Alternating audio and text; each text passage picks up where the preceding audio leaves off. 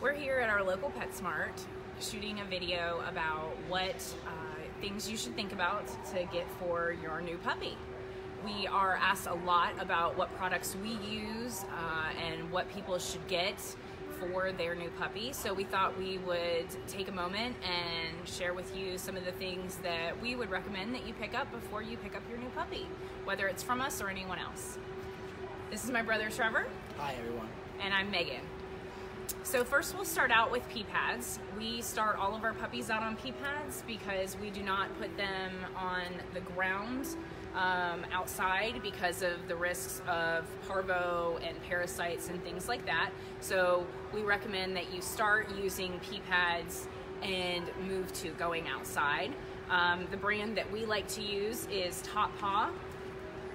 We like them because of the fact that they have stickies, kind of like a post-it note on the bottom, so that they stay in place. They do have the pheromone attractant, and we have not had any issues with leaking, and also they help with the smell. So that's the brand that we really like. Also, as far as chews, there are several to choose from. We are big fans of the Yak Chews. So this is some right here. This one has a bully stick with it, which we also really like. You can put them in boiling water and they puff back up, so they're a nice investment that lasts for a really long time. If you do any research, you will find out that rawhide is not a good choice for your dog. And so the other thing that we use a lot is pig ears. Not necessarily this brand. There are a lot of brands out there, but I like pig ears. They're not really messy. They last a pretty good while with teething puppies, and they are completely edible.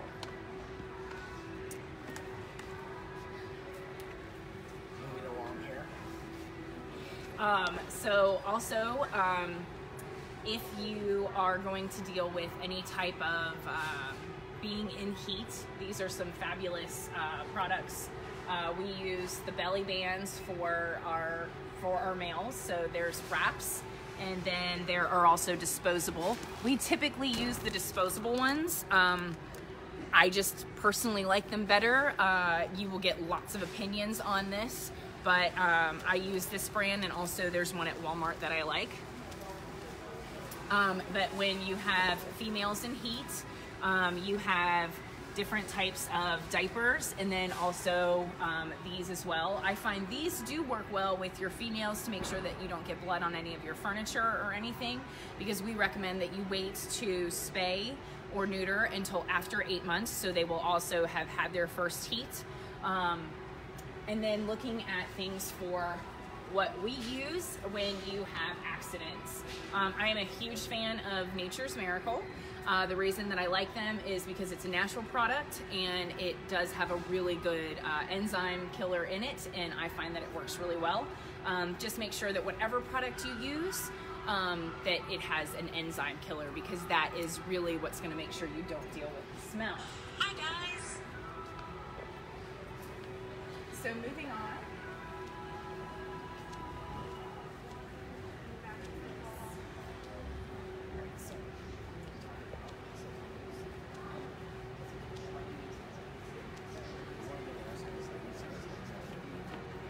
On this side. Okay, so You on this side. all right, we'll go this way. Trying not to film anyone that wouldn't want to be filmed. So we really like the Everlast treat balls. These work really well to use for a long period of time. You can get things to put back inside of them, so you can buy refills for them. For our size, you actually don't need one this big. We typically use this size. Yeah, a little smaller, a little better. Or this size, and then these are the refills. We have found that our dogs really like this brand of the Everlast treat ball. And then I'm looking to see where Kong usually has some good puzzle toys. Let me see if I can find one. Okay, so One of the things that we really encourage our puppy owners to use is puzzle toys. The reason that we encourage puzzle toys is that 90% of a dog's life in the wild is spent finding food. So when we just put their food in a bowl, we're taking away so much of what they like to do. So using puzzle toys, and this is just one, and you can go on Amazon and there are tons of them. Do you want to go grab some of the other ones? The frog is up there. We use that one a lot. Yeah. So you put the toys in here, and then when you're going to be at work all day, it gives them something to do. A busy schnauzer is a happy schnauzer. And then this is one we use a lot. So you shove the treats or their actual food in here, and then they have to work on getting it out. If you find that they are getting in and out of it very quickly, another awesome option is to add a little bit of peanut butter or wet dog food or something like that and freeze it. Some dogs that figure out their puzzle toys really quickly, that adds another level. Same thing with Kongs. So this one just happens to be a Kong Extreme. They have ones that are specifically for puppies that are a little bit easier on their teeth. And these are another excellent thing that I encourage people to have when they take their puppy home, putting their food inside of it. I like to put a liver treat in the very end of it. And when you put the liver treat in the very end of it, and then some puppy food and maybe a little, like I said, peanut butter, wet dog food, a little bit of broth, something like that, and then you freeze it, and then, as I said, throw it in there overnight or while you're at work. It keeps them busy and not sitting there thinking about missing you. There is also always the Kong fills, and there are lots of different options for those. So you'll figure out as you go along what would work well for you. Is this like the peanut butter? Yes. Is that why it's... Yep, so you can just spray it in there. We have a lot of dogs, so financially that's not really a great choice for us, but for someone that only has 1 or 2 dogs, that might work really well for you. As far as any other toys, you'll really find out from, if you're getting a puppy from us, we like to fill people in on what type of toys their dogs like. Some dogs are really into balls, some dogs really like ropes, some dogs like squeakies, some dogs are afraid of squeakies, some dogs like the ones that have the crinkle sound. So whichever one that you find from your breeder, or as you're playing with your dog and learning what they like, you'll be able to pick a toy. There is tons of options here at PetSmart and any other store that you go to.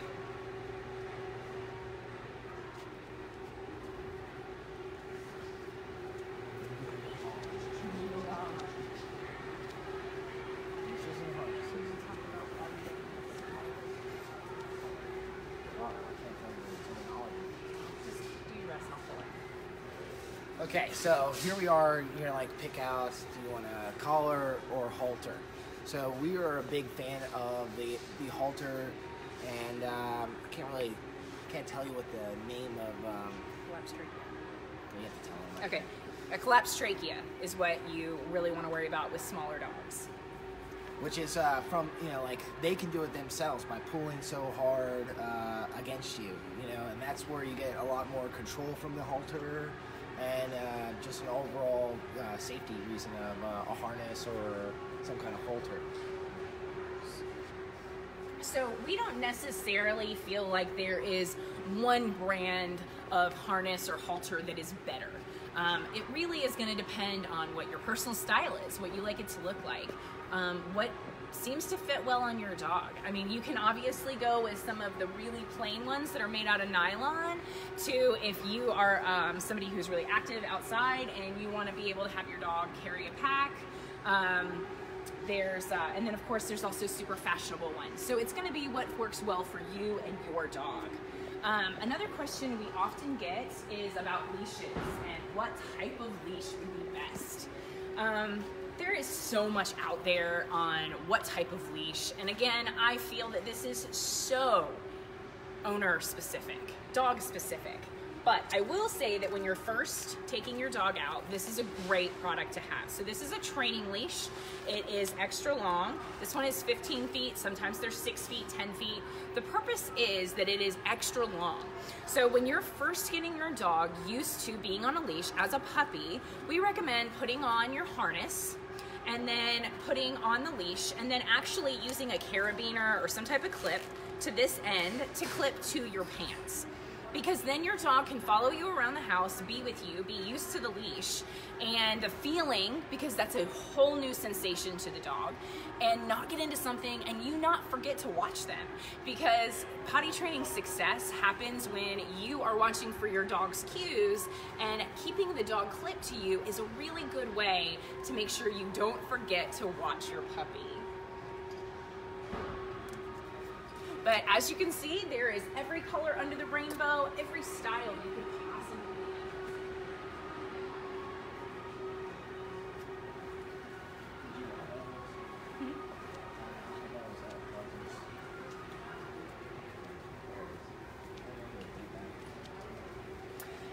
Okay, so a lot of people ask us about taking their dog in the car, and we recommend taking your dog in the car as much as possible if you're going to plan on taking your dog in the car as they get older.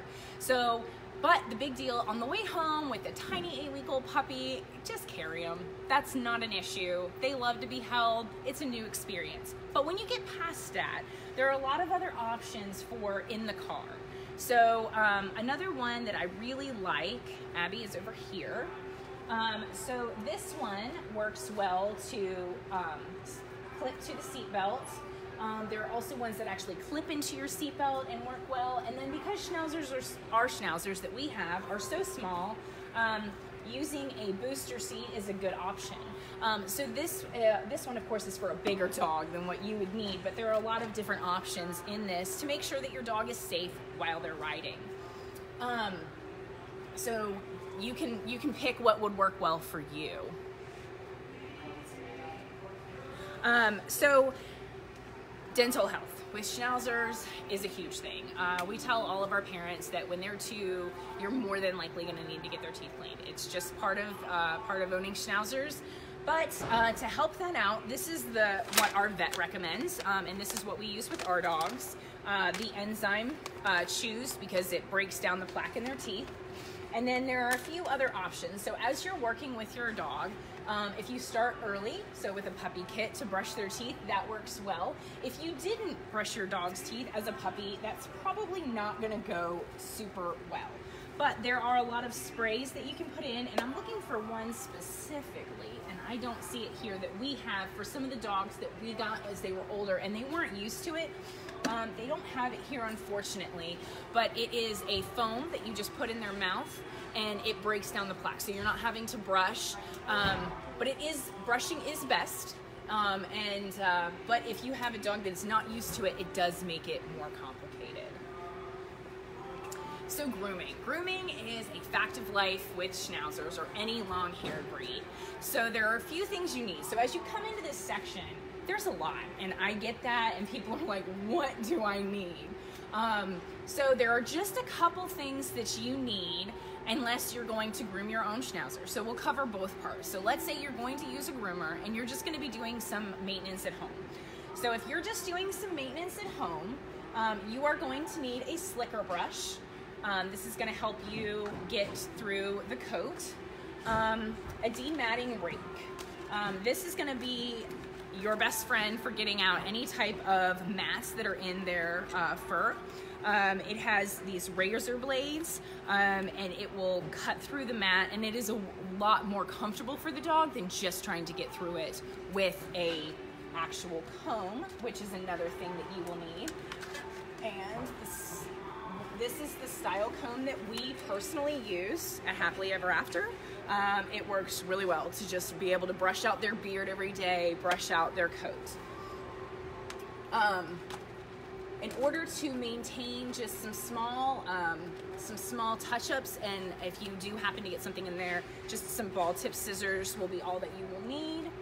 And if you are wanting to do a little bit of sanitary clipping in between, if you're going to be going 8 weeks, a small set of clippers like this will work really well to just touch up the sanitary area around their bottom and where they pee.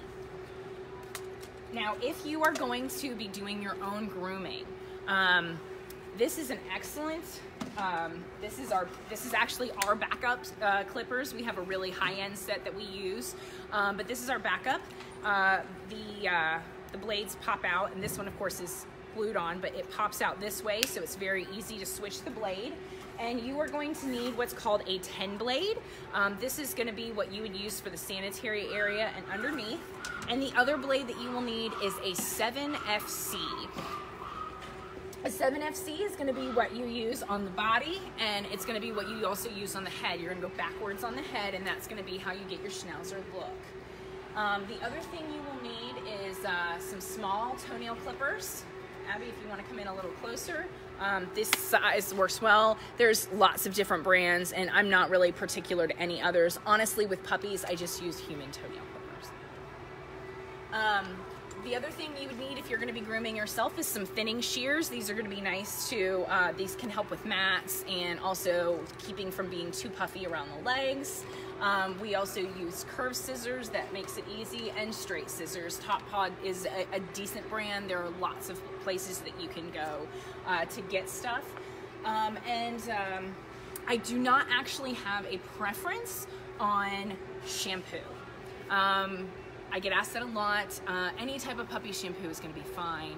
And then beyond that, smells are so personal that I feel like you really have to pick what you like.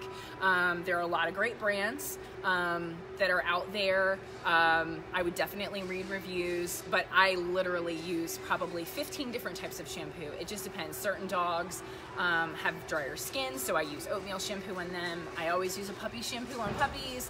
My dogs that are white, I use a whitening shampoo. I will talk on that when we talk about grooming and actually show the brands that I use, but they don't actually sell them here in PetSmart, so I'm not going to hit on that today. The Chi line I really do like. They have a really good detangling spray. Cowboy Magic is sold at Tractor Supply, and that's probably my favorite detangling spray.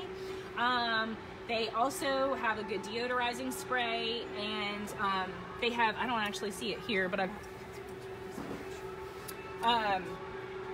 I also really like their volumizing spray. It works great on Schnauzer coats and makes them so puffy and beautiful. So one of the reasons that we shop at PetSmart is because PetSmart does price matching. So if I find a product that I absolutely love and Chewy has it cheaper, PetSmart will price match that. They will, you just take a picture with your phone, you know, screenshot whatever it is, and when you take it up to the register, they will price match that. And so that's an excellent thing that PetSmart does that makes them a lot more affordable.